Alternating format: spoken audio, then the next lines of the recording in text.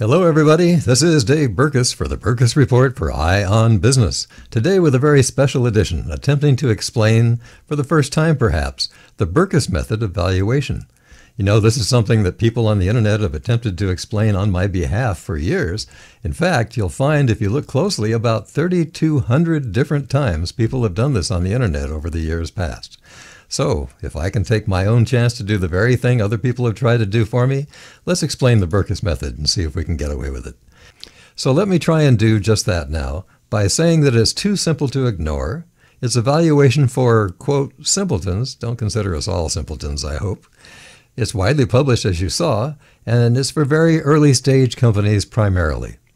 So here is one way of explaining it, one that I've often done before. If you take 4 elements and give each element up to $500,000 worth of valuation. Now, sometimes it can be more. If you're in Northern California with high competition for a tech company, it could easily be $1 million for each one of these. If you're in a flyover state without much competition for the money, it could be $200,000 or $300,000. If the company is so very early, it might even be less. But here they are. Number 1, are you really, as an investor, interested enough, anxious enough to get into this company and invest your money? That's worth something. So let's start with a basic valuation of up to $500,000 in our example, just for the fact that this company has attracted your attention and made you excited. Number 2 is the jockey, not the horse. That is there a good management team in place? Often we find that whatever the plan that you're looking at finalizes, it never quite makes it to market the same way we started when we made our investment. So it's the jockey, not the horse. Is a good management team going to make that change and keep the company valuable as it continues its process? Number 3, are there any customers or suppliers that will validate this product or this service very early on, giving it strategic value? That is, that will help the company to kind of de-risk the marketing value or the marketing costs or the way in which the market reacts. Number 4, is there a prototype or even a completed product? Do we get rid of the manufacturing risk?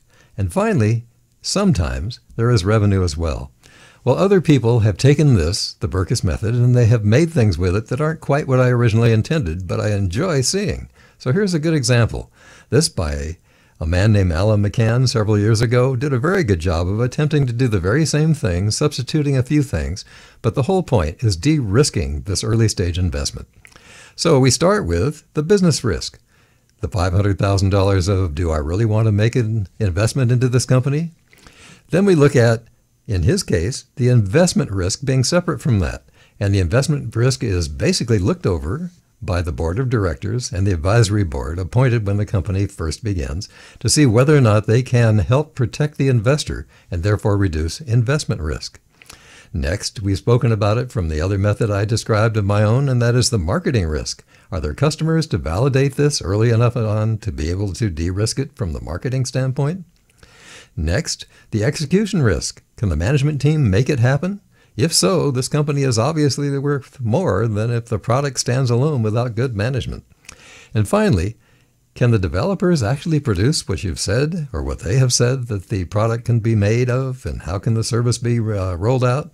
That's worth another $500,000 based upon the quality of the developers themselves. So take all of these together, or any of those elements you choose to add. In a medical tech company, it may be something to do with FDA approvals. All of these things can be made into elements of de-risking a company for its valuation. Well, I hope this helps to at least show you that there are many ways of looking at this thing they call the Berkus method to be able to value early stage companies. You'll find more information if you look at either Berkus.com or Berkonomics.com, and I look forward to speaking with you, or at least having a chance to speak to you, next time we meet. This is Dave Berkus for the Berkus Report for Eye on Business.